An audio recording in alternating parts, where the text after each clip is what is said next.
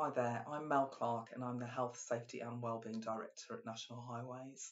And I want to talk to you today about wellbeing. So, wellbeing covers mental, emotional, and physical health. And many aspects of wellbeing are multifaceted. They're globally wide issues. They're not bespoke to any one country. They're not unique to any one industry. And in construction work, we can have blockers in our culture that prevent employees from talking out about well-being. There can be stigmatisation around mental health issues. There could be things around macho behaviours and culture that leads to a fear of talking and actually can lead to things like self-medicating to cope. So, 1 in 4 people experience poor mental health in the UK, and in the construction industry, it's even worse.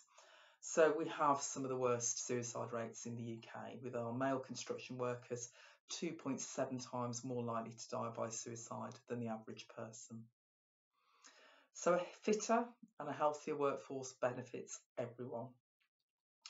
And here, the Highways Operations community regularly promotes wellness, and we share events and learning to help. We're a community that cares, a community where you will find more people willing to help than to walk away.